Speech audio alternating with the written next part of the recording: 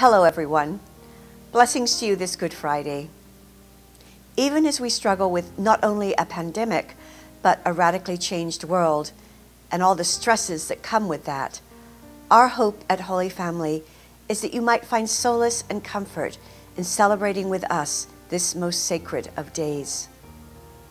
I invite you to join us at noon today as we live stream the Angelus and the Rosary, followed by a reflection on the Stations of the Cross at 12:30 p.m. At 1:15 p.m., we'll be live streaming the celebration of the Lord's Passion. For this celebration, we invite you to have a cross with you that you can reverence at home when we reach that part of the liturgy.